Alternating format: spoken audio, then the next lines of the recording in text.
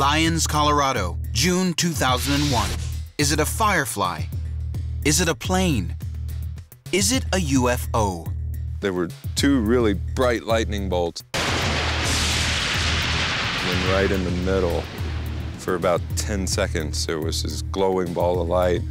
We never seen anything like that. It seems to be a rare and mysterious phenomenon called ball lightning. Nobody knows what ball lightning is. I mean, understanding normal lightning is difficult enough, but ball lightning is something entirely different.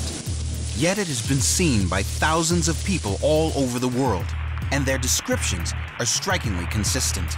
Most people describe ball lightning as being about the same size and brightness as a 60-watt light bulb. So suppose you're sitting in your living room and there's a thunderstorm outside. You look out your window and you see this floating along outside your window. You then see it comes through the glass into your living room, approaches you, and then suddenly either exploding or quietly disappears. That's how people describe ball lightning.